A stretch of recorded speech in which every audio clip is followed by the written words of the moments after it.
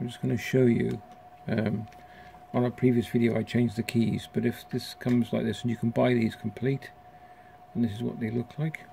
Excuse me. There we go. Just so you can see that. Okay. And it doesn't sit like that, it sits flush. So if you sit, that's the wrong way up. So if you look at it, if you can see that, it's not sitting flush. Yeah, so this bit at the top here. So you've got to turn it round, and that's easy, just flip it over. That's all you got to do, look, ready? Now it sits flush. Okay, that's what it should look like. Okay, and then if you can see these two little tiny grooves here, they go in that way round. So if you want to follow me over here. So you put the front in first, which is the two, if you see the two pins there, you can see them.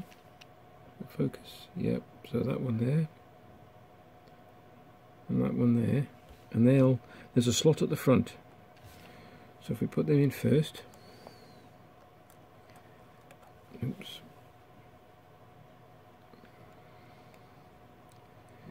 Yep. Yep. So these two pins here, they are what the key slots into. You can see that. But these two pins at the bottom, the two little pins sticking out, you can see that little. I can turn that for you. Those two. Yeah. They slot in here. That one and that one first. So if you put the top in first, sliding back, and then these two just push down. Did you hear that? They push down, if you can see that, and then they sort of just slide forward slightly, so it's just slightly back. So these are just two locking pins there. So then you should have more, it should be flush, as it is. And then this is the number 1 key. So, of course, you only fitted the right way round. If you look at it, 2, 3, 4. I'm not being patronising. So, you'll see the two slots there.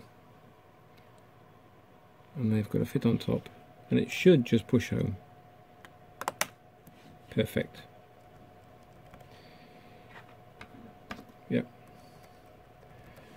So like in the other feeds, I'll just show you how I took it off anyway. I can just, you see that? Number 2 comes off quite complete. So if this is done, you can actually buy these as a complete unit. Or if you take another one off, you can see how it sits. Okay, and then push it home. Okay, thanks very much for watching. Take care. See you in the next vid. If you'd like to thumbs up and subscribe, that would be great.